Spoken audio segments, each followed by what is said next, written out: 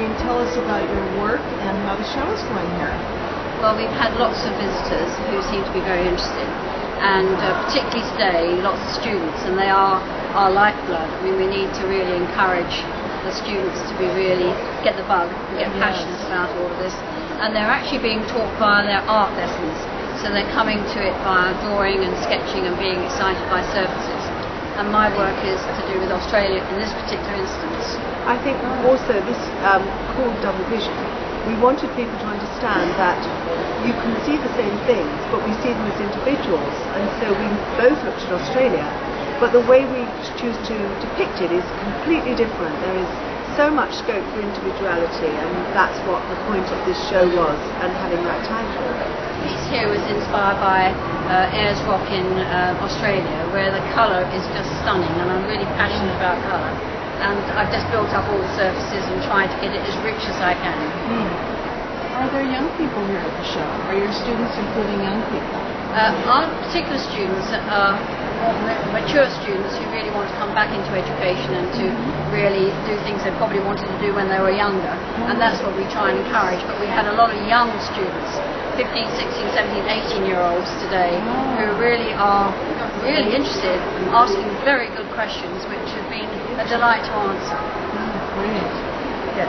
I think also they're really much more interested not just in the techniques, because we think that although the techniques are obviously interesting to people, what's more important is pursuing an idea and becoming passionate, involved with the subject, and I think that's what we hope the exhibition shows, because we've both had a particular field, although Jan is very much landscape-based in an abstract way.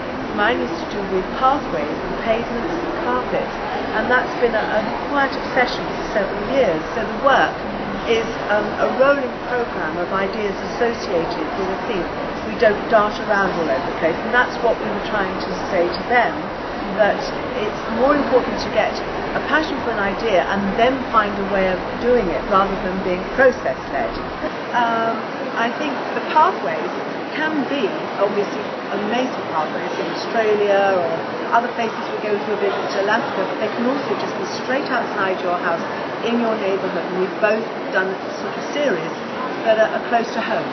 And this particular one is pathways outside my house, and I decided, because so many of us are interested in fabrics, I'd like a different way of presenting it. So this is presented as an installation, and each one of these is a different pathway that you can take from my house to another part of my town.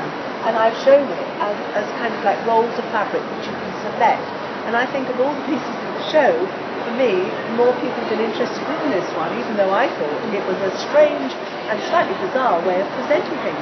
My version of Close to Home was a very ordinary field that I pass almost every day, and I'm taking sketches and I walk through it when it's been snowing and it's winter, and it's now this is amazing oilseed rape, which takes your breath away when the colours really shine, the sun's shining, and it's so luminous, and that's what I wanted to capture. So I put lots of little tiny snippets of whether it's scarf or bits of linen or bits of scrim, and I apply them onto the soluble fabric, and then I machine them all together and hope they link, and then I hand stitch and I bead, and I want to really make a very simple statement that is quite rich. So from a distance it's very simple, but when you get close to it there's more to look at.